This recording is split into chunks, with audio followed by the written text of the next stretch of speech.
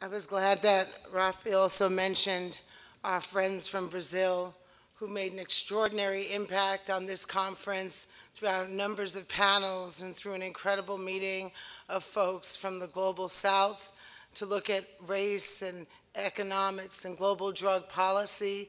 It's work that will continue. If they build walls, we build bridges. And one of the people who was so extraordinary was a brother named Wagner Moreira Campos. He's here with us. He's got to make a flight, and so we thank you for pushing it to the limit. Joining him is our Senior Manager of International Policy, Hannah Hetzer, who speaks about 95 languages and puts us all to shame.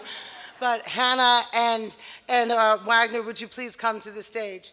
And I think we need mic 1 turned on. Is this mic live? We have mic number 1.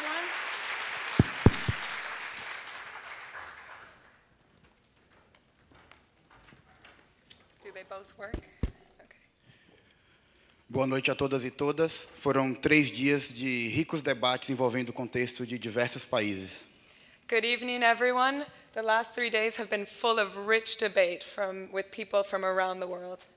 Mas o meu principal desafio aqui ainda é denunciar o genocídio contra o povo negro que vem acontecendo no Brasil. O genocídio responsável pelo assassinato de 60 mil pessoas por ano. But our main aim in coming here was to denounce the genocide of Black Brazilians, a genocide that is responsible for the deaths of 60,000 people a year. A guerra às drogas é parte da justificativa que a supremacia branca utiliza para cometer o genocídio nas nossas comunidades negras e continuar nos matando quando nós estamos encarcerados. Yes. The war on drugs is a big part of the justification used in white supremacy and the genocide against Black Brazilians and incarcerating us and then killing us when we're inside the prisons. 1/3 da população carcerária no Brasil está encarcerada por tráfico de pequenas quantidades de drogas. 1/3 of the prison population in Brazil is there for trafficking of small quantities of drugs. Agora, em outubro, contemplamos 25 anos da chacina do Carandiru, onde a polícia militar matou 111 pessoas encarceradas. This month marks the 25th anniversary of the biggest massacre in a Brazilian prison, where 111 people were killed behind bars.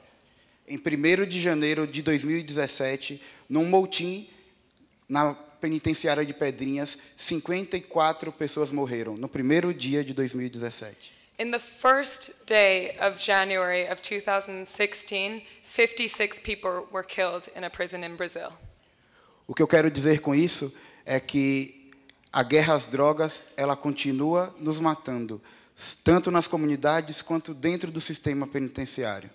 So what I'm saying with this is that the war on drugs not only kills us in the streets, it kills us behind bars.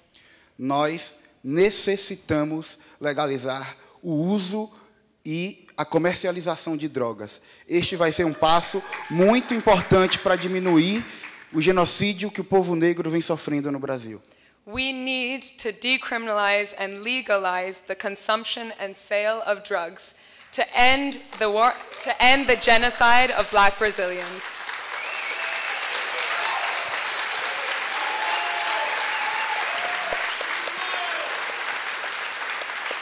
E eu saio daqui com a certeza de que esses 3 dias de debate contribuem muito no sentido da descriminalização do uso de drogas e na redução do genocídio e dos assassinatos do povo negro no Brasil. Obrigado.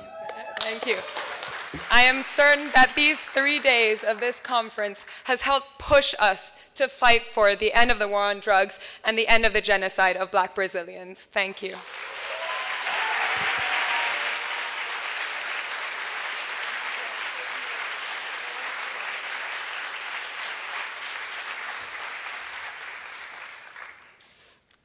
I've never heard a language spoken from this stage that wasn't English. Ashe.